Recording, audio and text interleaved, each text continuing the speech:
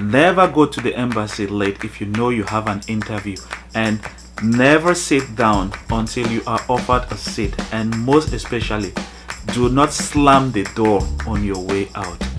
Hello everyone, this is Clifford or Daddy Cliff, a PhD student living in South Korea, and in this video I will be talking about 5 etiquettes that you must respect if you know you have an interview at the Korean embassy in your home country. That is for those who are applying for either the Global Korea Scholarship undergraduate version or the graduate version. These are etiquettes that they must respect if they want to secure that visa to come and study in South Korea. In my channels, I do provide videos on how to secure 100% scholarship, not just for the Global Korean Scholarship, which is the government scholarship, because there are many other scholarships in South Korea and you can find them in my channel. I do equally provide other educational contents like how to write a good study plan, a good statement of purpose, how to select a thesis topic. If you know you identify yourself with any of those things, why not subscribe to the channel and join this awesome community that I am trying to build? Without wasting too much of your time, let's get into the 5 etiquettes that you must respect if you know you want to get that most cherished scholarship to South Korea. The first thing is never go late to the embassy if you know you have an appointment. Let's say your appointment is in the afternoon, let's say 2 p.m. I think you should be there at 1 p.m. or if you can't make it there at 1 p.m. be there at 1:30 p.m. so that you will give yourself some time to relax and get yourself ready for the interview, because the worst thing is you going to the interview maybe sweating or maybe panting. You might need some time to relax and cool down and get yourself ready for the interview. It is very important that you maintain a calm spirit about going late to the interview. It's something that Koreans do frown about. Let's take an example. Let's say you live in South Korea. A typical South Korean family is usually the mother, the father, and maybe a son or a daughter.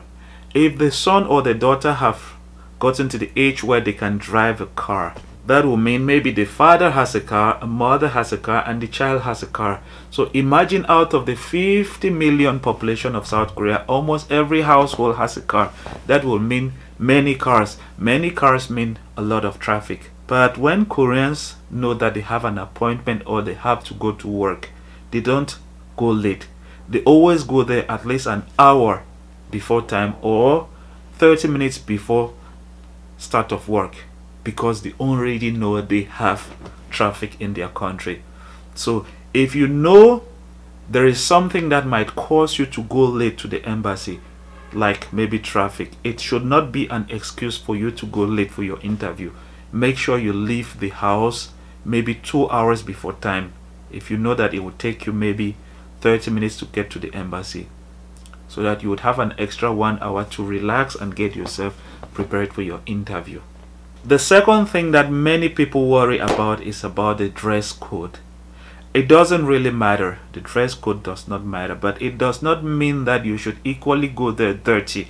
If you want, you can go there with your high school uniform, no problem, as long as it is neat. You can equally go there with any other kind of dress, but it should be pleasant. So as far as dress code is concerned, go there with normal dressing that is not kind of messed up, dirty, or maybe short, like a very short skirt.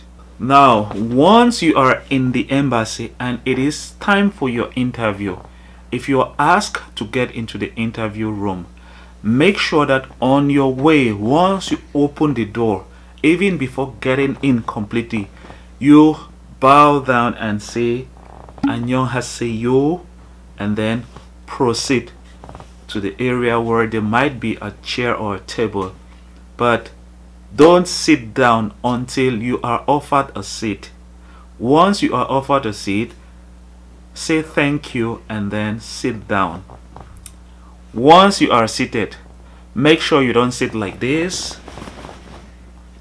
or maybe cross your legs like this, feeling relaxed.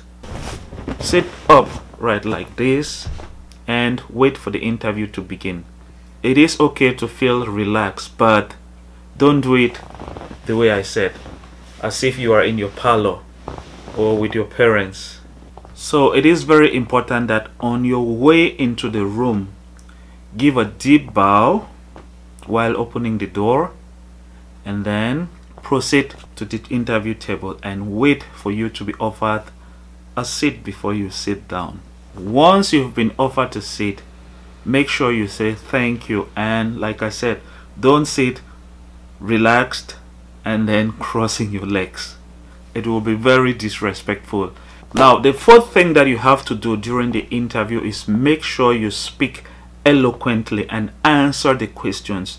All of your questions should be tailored towards the reason as to why South Korean government is offering that scholarship.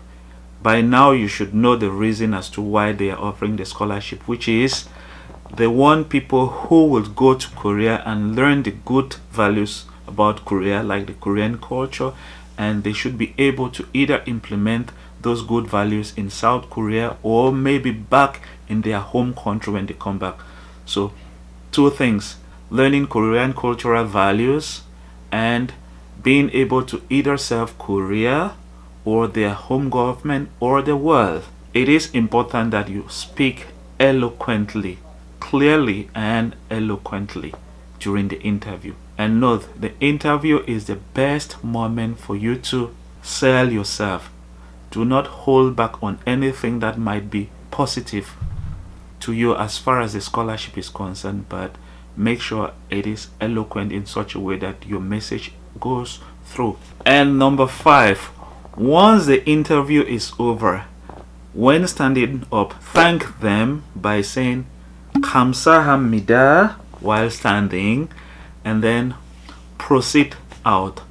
When going out, let's say maybe the interview was a group interview. If you are the last, make sure you close the door while also saying at the same time thank you or 감사합니다. The next thing is, do not slam the door on your way out.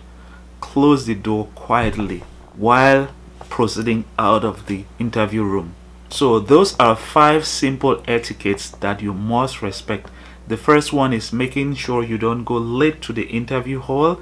The second one is dressing code. Dress normal. Don't put on very short skirt. If you want, you can go with your uniform. Only sit down once you are offered a seat, and remember to say thank you when they offer you the seat. Number 4, speak eloquently and pass your message through clearly. And lastly, make sure you thank them on your way out and do not slam the door. That being said, this is the end of this video. The next video is going to be on possible interview questions that you might be asked during your interview for the Global Korean Scholarship undergraduate or graduate version.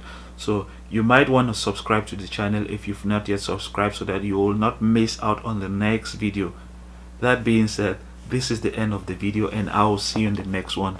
Good luck.